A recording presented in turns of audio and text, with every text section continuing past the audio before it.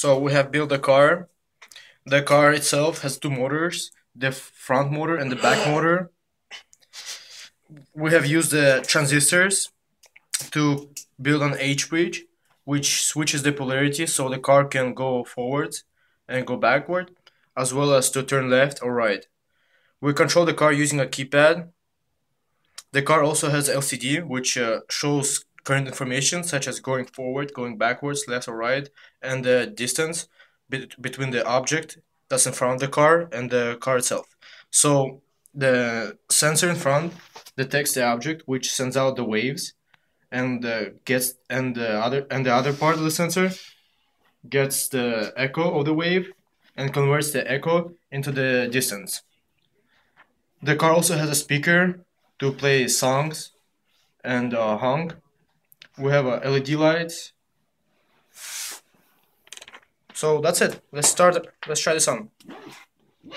The battery pack is connected underneath the breadboard. So we're connecting the battery to power the sun.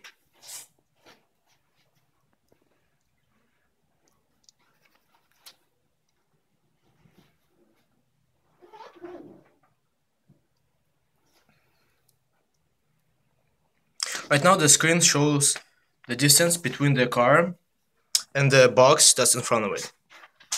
So now we can honk as well as play some songs.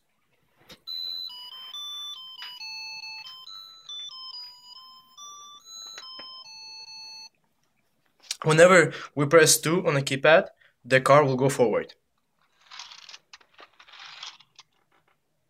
Whenever we press 8, the car will go backwards. So right now we're gonna go at a full speed and we're gonna hit the box. But the sensor will detect the box and the car will not go forward. It will stop. Let's try it.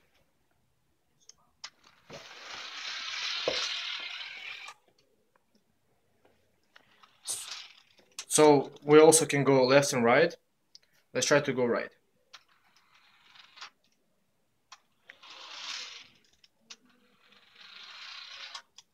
And the sensors detect the object in front of it, causing the car to stop. Well, that's it. That's our car.